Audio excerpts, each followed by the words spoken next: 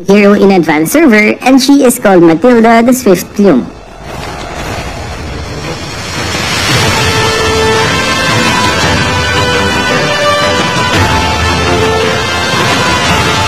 She looks so alive compared to the other hero models. It's probably because of her moving eyes.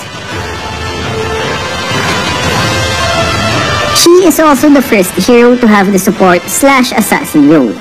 Her story tells us that she is Kane's friend and they are both after the boss villain Waldo Kane. Anyway, let's check out her skills. Her passive skill is called Ancestral Guidance and it enhances her next basic attack once this counter reaches 50.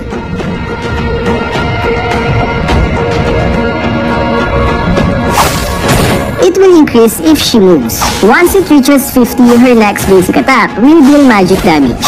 After the basic attack, her movement speed will increase by 50% for 2.5 seconds. Her first skill is called Power of Ancestors. Activating the skill allows her to collect stacks. She can collect them by moving around while her first skill is activated. Once the timer is done, or if she presses the skill, it will release the stacks and deal damage to the nearest enemy. She can collect up to 4 stacks. It's similar to her passive skill where you need to move to gain stacks.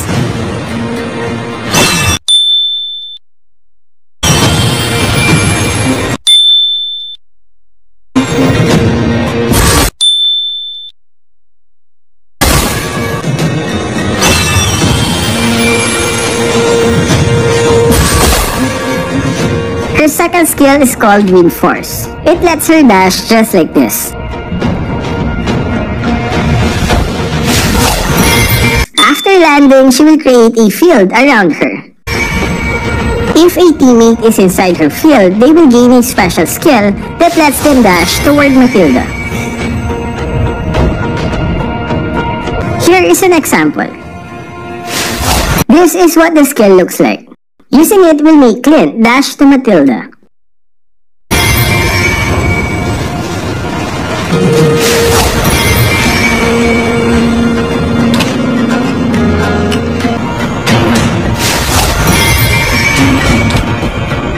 If an ally moves away from Mathilda's field, the skill will disappear after 2 seconds.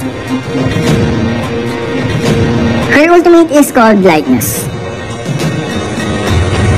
It will immobilize the target and leave a mark. Using the skill again will make her fly around the marked target for 3 seconds.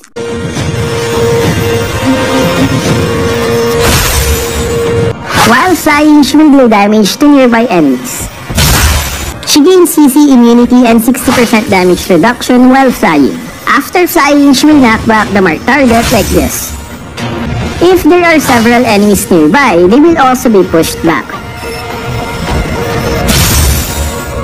Pressing the skill will stop her from flying and will immediately knock back the marked target.